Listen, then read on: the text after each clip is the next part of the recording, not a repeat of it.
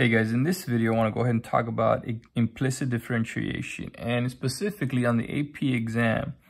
You're going to get a question usually where you have that minus in the front, okay? And you know that you're going to take the derivative with respect to x, all right? So let's go ahead and run through this one real quick. So the derivative of x squared, you guys know, is 2x, right? Now, we're going to take the derivative of x, okay, with respect to this guy, all right, dx. And that's how it becomes a 1, all right? So we're taking the derivative with respect to x. So we're going to do a minus. And what I tell my students here, okay, let's just leave the negative outside. Don't worry about that guy, okay? We'll distribute them later because for some reason that negative just confuses the students and they end up forgetting the negative or missing it. So let's just kind of cover it up. So remember, this is going to be the product rule, okay?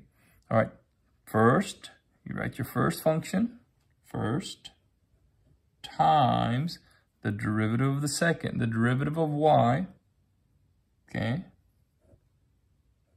with respect to x. So you're going to put dy dx. So first times the derivative of the second plus the second, okay, which is a y, times the derivative of the first. So the derivative of 2x is, well, 2. But because it's an x, we're going to write the derivative of x with respect to x. All right. And that's why this becomes a 1. And usually probably your teacher will tell you, hey, don't worry if it's just x, don't worry about it. But it's important to know why it becomes a 1. Okay, so then I'm going to go ahead and close it off. So this is just a product rule, and you will get that on the AP exam, okay? All right, so first times the derivative of the second plus the second times the derivative of the first, okay? And then this guy here, the derivative of y squared is 2y, but because it's with y, right? So we're going to do dy, the derivative of this letter with respect to x, dy dx, equals, and then the derivative of 7, a constant, you guys know is 0, okay? Now let's go ahead and clean it up real quick. This becomes a 1, that becomes a 1, so we're going to end up with 2x. And now I'm going to go ahead and distribute my negative.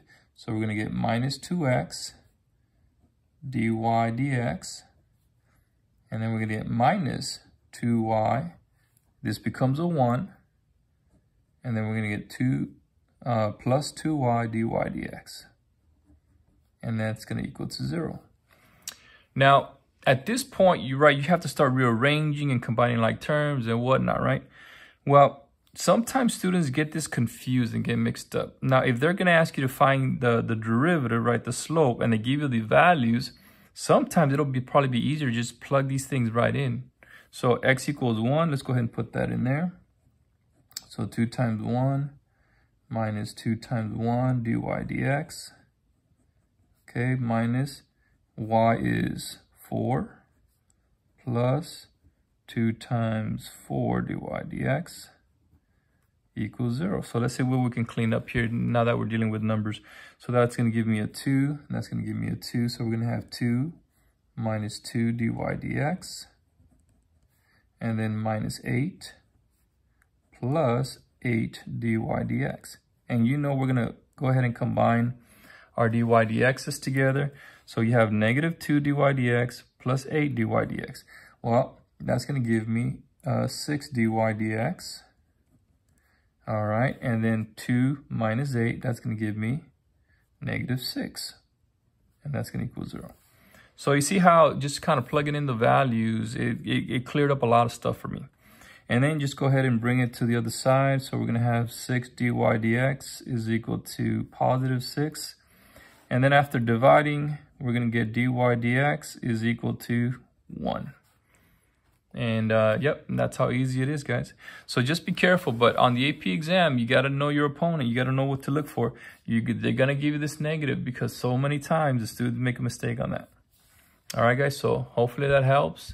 clarify it, and see you guys next time.